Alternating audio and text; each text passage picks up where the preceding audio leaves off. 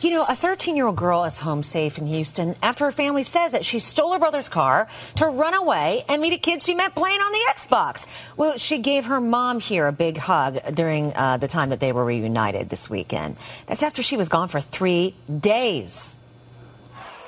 Oh, I'm so happy that she's home, and we've always had a close relationship, and for her to jump out and run to me, that's my baby, that's my little girl, that's the little girl I know, that's my Beth. I broke into tears because it's nothing like home. They call it home sweet home, and it's so true. Now, her parents say that they're just happy that she's okay and she's back home now.